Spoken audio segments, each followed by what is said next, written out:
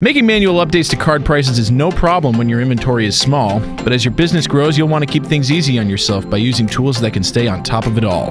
The pricing tab in the TCG Player seller portal lets you make individual adjustments online, or you can download a CSV and tackle a ton of products at once, and that's what we're going to cover in this video.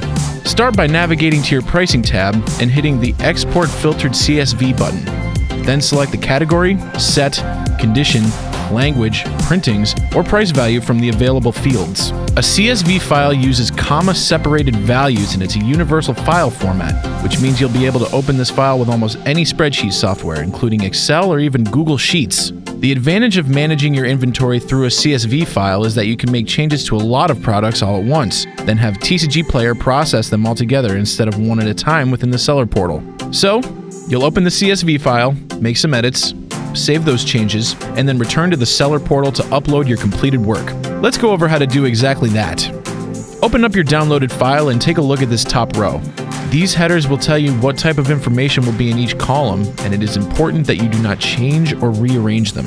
If you edit the headers, you won't be able to upload your file back to TCG Player when you're done, so make sure you don't change their position or contents.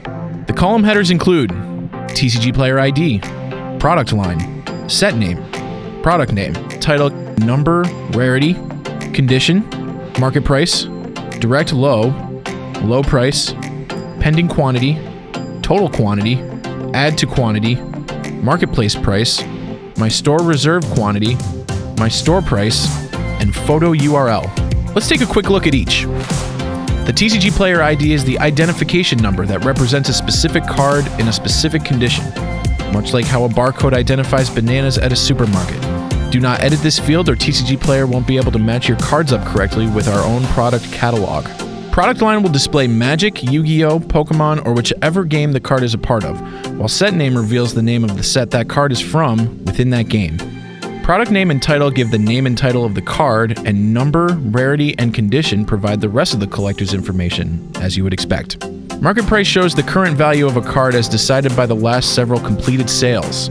For more on market price information, be sure to check out our related help files. Direct Low displays the current lowest price that a card is actively listed for among stores within TCG Player Direct.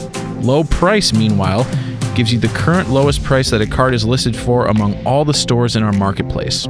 If you have cards in your inventory that have been ordered, but those orders were not yet marked as shipped at the time you downloaded your CSV file, those cards will appear as pending. Total quantity shows the total number of cards you have in stock, and that brings us to the first column you're actually going to want to update. Add to quantity. This is where you can add and subtract cards from your inventory. Putting a 5 here, for example, will add 5 more copies of a card to your total inventory, while -5 will remove 5 copies. Note that TCG Player will only reduce your quantity to 0, so if you have 3 in stock and enter -5, you won't go to -2. Next to that, you'll find the marketplace price, where you set the price for your products on the TCG Player marketplace. Be extra careful when editing this field, as typos can be costly mistakes. To keep a portion of your inventory available only in your physical store and Pro website, you'll want to use the My Store Reserve quantity. For example, if you have 5 copies of a card in total inventory and set the reserve to 4, then only 1 card will actually appear on the marketplace. My Store Price lets you set a different price for the products listed on your TCG Player Pro website and in-store kiosk.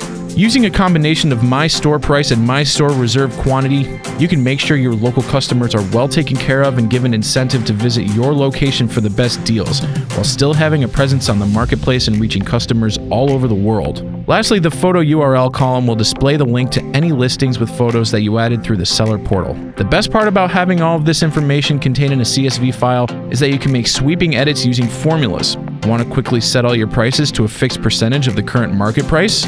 You can do that with a single formula. Our Pro Seller Facebook group is an excellent resource, where store owners love to share their favorite tips and tricks for making edits to CSV files.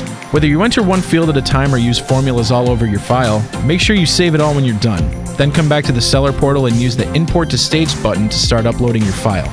This gives you a chance to review everything one more time before moving into your live inventory, but you can also skip this step if you want. And that's it! With a few simple steps, you can use CSV files to quickly update the price, quantity, and reserve amounts of your entire inventory. If you have any questions about these features or would like to learn more about TCG Player Pro, just reach out to Pro Support at tcgplayer.com.